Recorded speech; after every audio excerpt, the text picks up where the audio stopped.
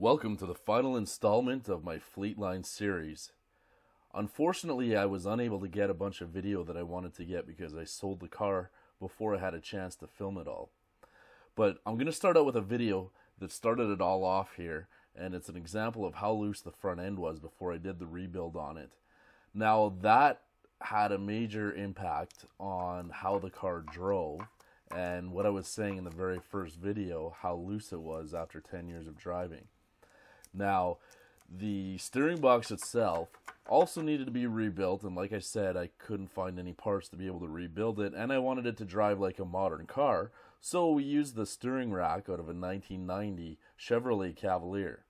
This is a power steering rack, and you can see that I have it set up on my bench here, and set up for initial mock-up. The next picture that you can see here is a little bit of a notch that I had to do in the frame, and if you see the next picture, the power steering hoses that I needed, the 90 degrees that came off the rack to go up to the power steering box, needed a little bit of clearance. So the only way that I could achieve that is I took a little bit of a piece of pipe and TIG welded it in. The firewall mount that I built, this is an initial mock-up that I did, and you can see that I left the steering shaft long.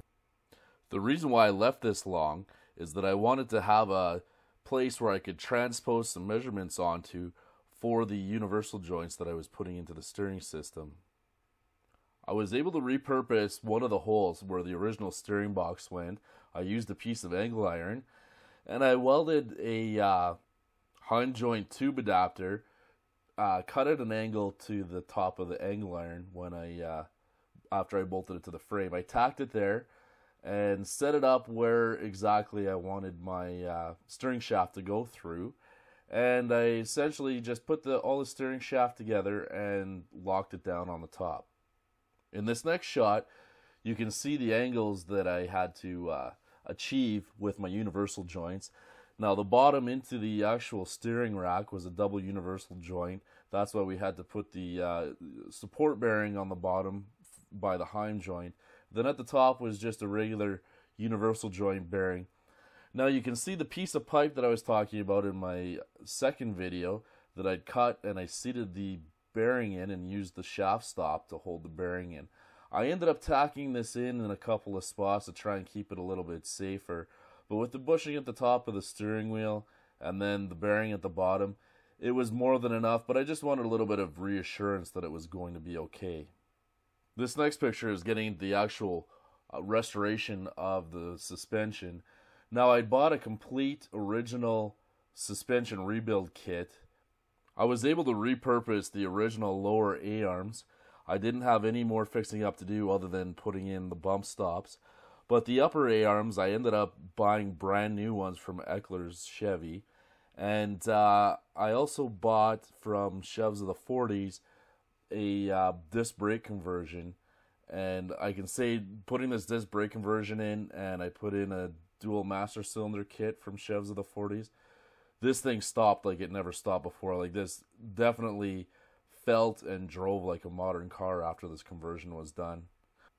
I've got a shot here of everything installed, ready for mock-up, and you know, I had very minimal fitting that I had to do. There was just a little bit of a kerf that needed to be addressed with a file, and really it wasn't that much. It was more about the thickness of the paint that I needed to get rid of. And here's a shot, a little bit of a fancy one with the work light underneath, trying to highlight what's going on underneath the car. And this little video, I just wanted to show. Unfortunately, I didn't get a picture of the engine running with the power steering pump installed, but I was able to get it idling a little bit, and you can hear that it didn't really change anything while it was idling. There's no weird whirring sounds, there's no weird stuff going on there. And you know, once I got it set on the ground, this thing, the steering on it was very light, yet it had a road feel on it. And that's all because of that reduced pressure power steering pump that I installed. And, you know, I really see what people mean, that if you put in a full pressure Saginaw pump, how the steering can be really sketchy because it really is too much pressure. It gets jerky. This was not jerky at all. It felt really nice. Coming up to speed, I got it up to about 40 miles an hour, and it really felt no different than my 2015 Ford Escape. It was absolutely solid after this. A little bit of a shot of the underneath with the exhaust installed. I accidentally touched the one pipe with my greasy hand, and it left a black smear on there. But you can see how nice and tight and compact everything is under there. And really, it ended up looking like a factory install. There's the steering rack box with the part number on it if you want to find it out for yourself. You can just buy it at any auto parts store. I think this is a bit of an off-brand rebuild kit. Now, when I put the master cylinder in the floor, the dual master cylinder was a little bit taller than the original, so I ended up having to cut the floor out where the original had gone through.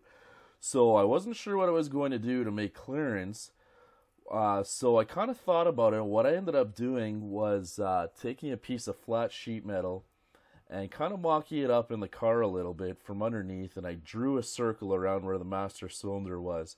Now the next thing that I did was I opened up the jaws on my vise, and I took my air hammer and I ran it along. You can see the oval shape that I made, and after I had a nice groove in there, I took the teardrop hammer and the sandbag and I beat on it, and then I hammered and dollied it out flat. So then once I had that going on, I did the same thing with the vise, and I did the reverse beads and ran that in there so that it matched up with the factory floor. I'm pretty happy with how it turned out. I'd never really tried anything like that before, and it really did work out great. You can see with me test fitting it there how well it actually ended up fitting in the car. And I basically just left it like that. And I'm going to leave you with a little bit of a shot I did, a little bit of an artistic impression of the car. I really enjoyed making these videos. I'm going to try and make some more videos in the future. I hope you enjoyed them as well. And the next series is going to be on my 38 Pontiac, and it's going to be a little bit something different. I'm going to do a bit of a pro touring car where everything's tucked underneath and still have a little bit of that early 40s or flair to it, you know, kind of a Westergaard style, but this thing's going to handle, and the engine's going to be tucked under the hood. She's going to have another LS swap. Everybody is probably sick of hearing about LS swaps, but this one's going to be a little bit different. We're going to do a 72mm turbo. So I'll see you in the next video. Have a great day.